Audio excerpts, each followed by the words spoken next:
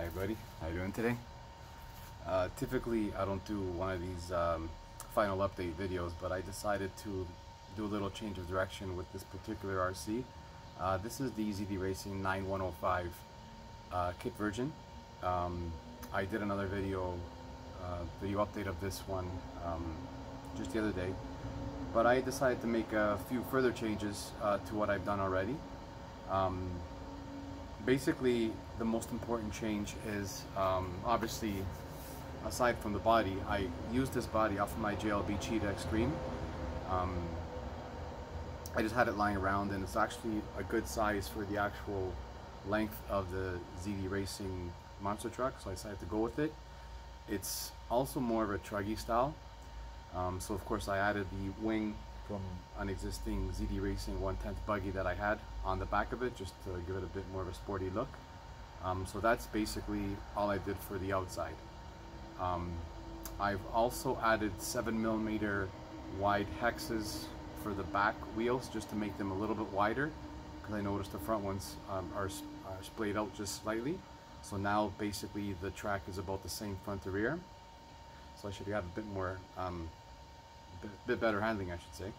Of course, I just dressed up the Cheetah body with some stickers powered by ZD Racing here, and of course I did a little something up front along with the LED lights, and that's how it looks out back. So basically, but last but not least, after I put up this video of my video update, I was running a 5900 kV motor, and I was finding that it was kind of bogging down a little bit.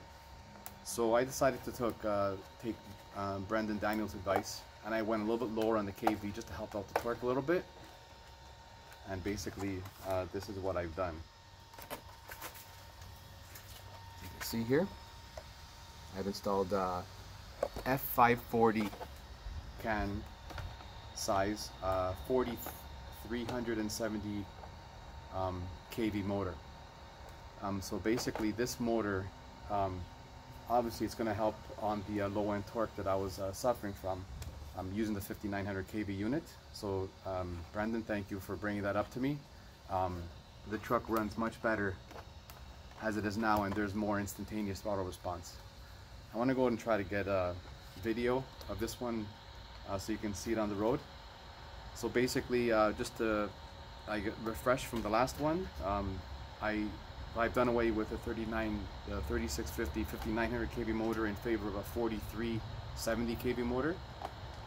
I've added, I guess, hub extenders, you can say, 7mm hub extenders in the back to make the track out back a little bit, basically more in line with the front. And the shocks, obviously, I kept as the ones from my first update, which are the HSP 94111 Brontosaurus. And of course this one here I added, again, LEDs front and rear, which are quite nice. So actually I can actually drive it at nighttime now. That's about it for this final update of the ZD Racing 9105 monster truck.